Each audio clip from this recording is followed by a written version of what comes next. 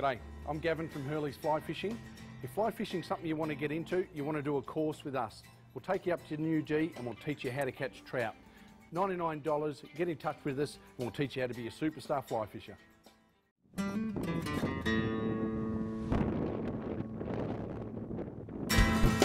Yep. Whoa!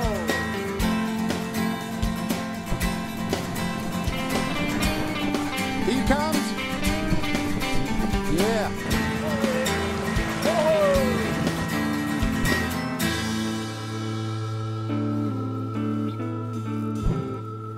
Isn't it funny how a day pans out?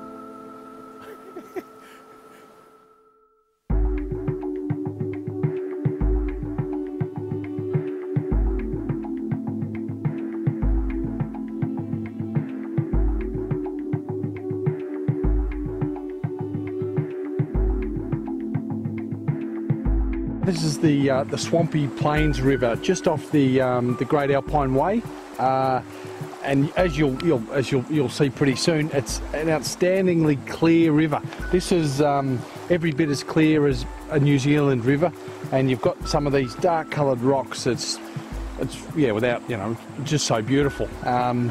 There's a couple of fish that we'll get. They'll be generally browns. You probably get some rainbows as well, from a pound to 2 pound with the odd big one through it. But we're hoping it's about 4 o'clock that we might start to see a few insects and that as well, and a few on the dry. But to fish in a place like this is just amazing. So really looking forward to seeing what the Swampy Plains River, just below where the Gihai flows into it, what it can do on a day like this.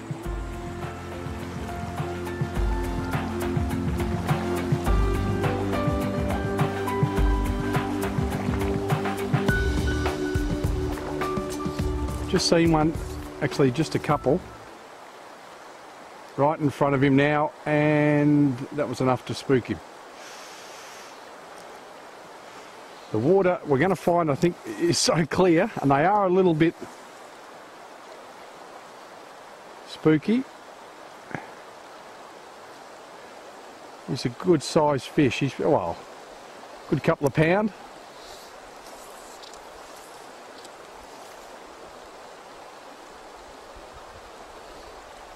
But in these long glides, sometimes they know everything that's going on.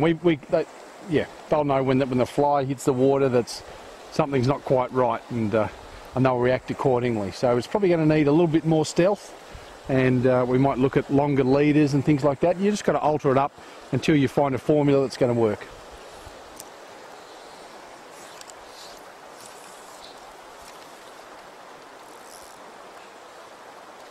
There's a little one underneath it, and he's going to...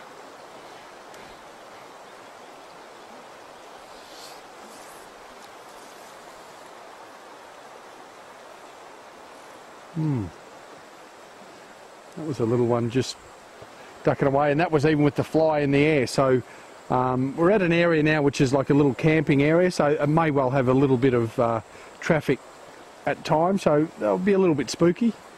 I'll just have to fish better to catch them.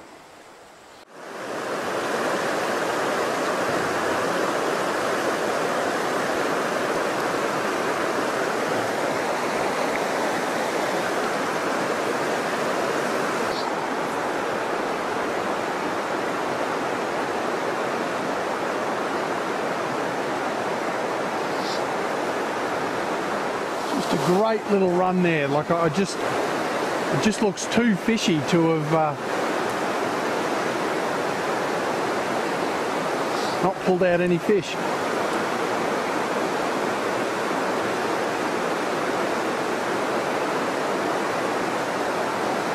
And I think that's when you know you're on a good river, when you're expecting. I mean, we're blind fishing, but we're fishing where we think the fish are going to be, but you're expecting to get a strike every cast.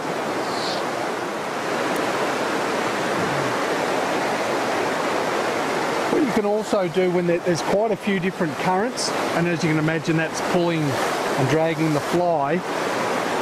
So what you can do is cast and lift your rod a little bit higher. That just keeps that fly line out of the current and just allows the leader and that fly to drift a little bit more naturally. just for a period anyway. So just try different things.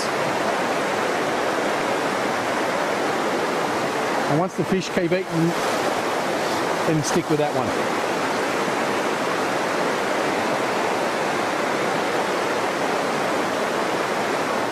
Good. Now the setup we're using, we've got a grasshopper pattern in about a size 12 there, and we've got a couple of feet because it's not overly deep in most of the bits, just down to a little gold bead with a flashback on there. So this will act as our indicator. I'm hoping that they'd actually be eating this, but if not, I'll take the nymph and drag that under, hook them, and away we go. So hopefully this will work.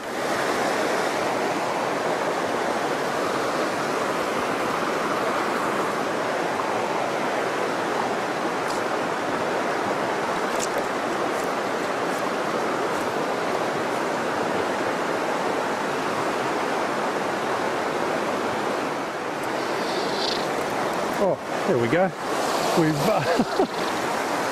There's only a little one, and I wasn't even paying attention. I'd almost just stepped in a bit deeper than what it looks. But it was over in that bubble line where I'd been casting, and I was just expecting a fish to be, and nothing showed up, and then this one's just grabbed hold of that nymph.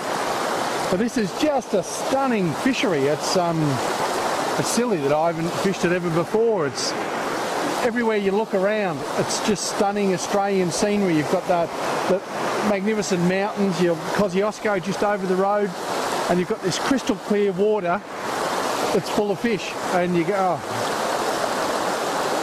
not a bad way to spend a bit of time.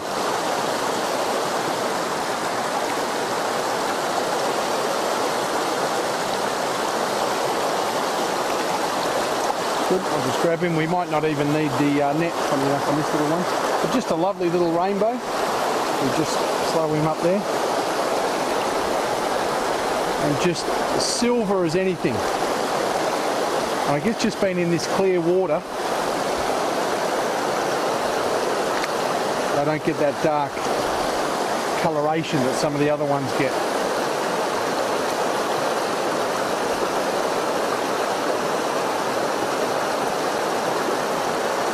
Beautiful, but he just loved that little gold bead nymph. I'll get that out and we'll get him back in. It is beautiful, but he's good to go.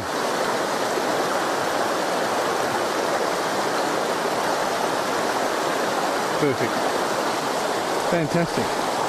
Well, that was the first one out of the Swampy Plains, and pretty chuffed actually. I really love this river, and just looking up ahead, lovely boulders. It's an iconic Australian stream, and yeah, I'm going to fish this a lot more often.